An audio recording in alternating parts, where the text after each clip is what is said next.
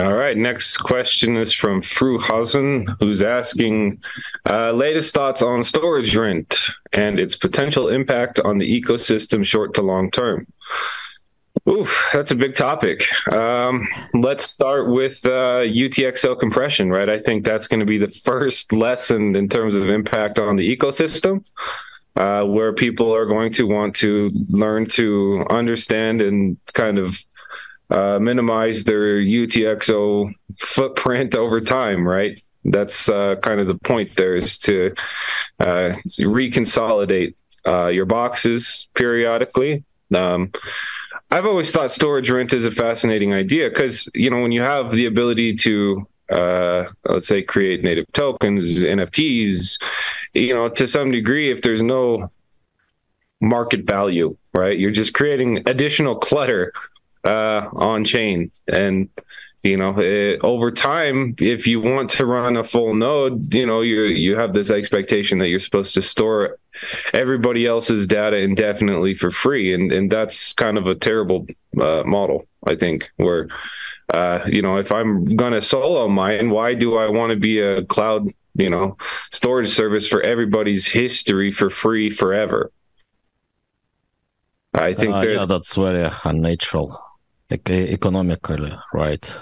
But that's in every blockchain, except of Ergo.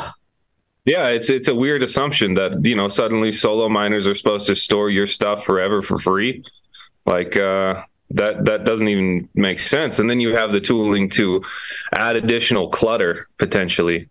That's not a great incentive to carry the entire history of the network, right? So in Ergo, looking at that, we said, okay, we have to look at chain state as like a scarce resource, because ultimately, if you just allow that to bloat indefinitely forever, who's going to want to run a full node? And then if nobody's running a full node, what happens? And, you basically get hyper centralized. And I don't know. I think that's like one nuance in blockchain that a lot of projects just kind of ignore.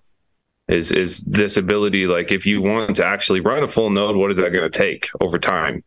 Yeah, and actually, there will be a lot of interesting games.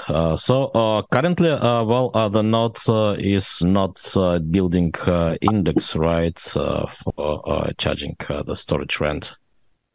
And I don't know whether to build it or not. So whether to make it default behavior to charge for miners, or maybe to let them be smart, right? And so do their own strategies, because there are a lot of issues, right, in building storage rent logic for a miner. Especially as miners can take tokens, right, in boxes not capable to pay storage rent.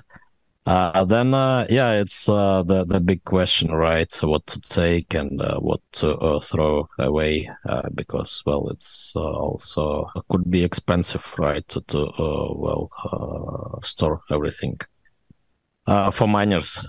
So then it's maybe miners will get smarter, right? And maybe then ERC oriented pools will be leading ones, right? Not just ordinary big pools, which are not paying attention to what miners do actually mine on the pools, except of very basic things.